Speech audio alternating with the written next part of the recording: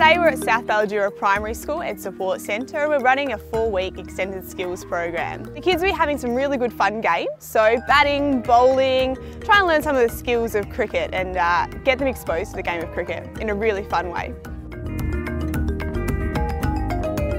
At South Ballajura Primary School, one of the first Ed Support Centres to register a school ambassador as part of Cricket Australia's promotion to try and get cricket in more Ed Support schools. They received free cricket equipment and they get the Wacky crew out running some clinics for them.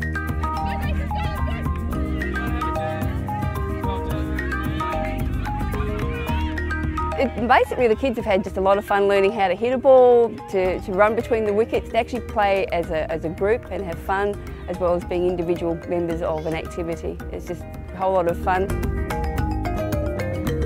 For a lot of our kids, they don't get exposure to a lot of physical activities apart from what we plan within the school community.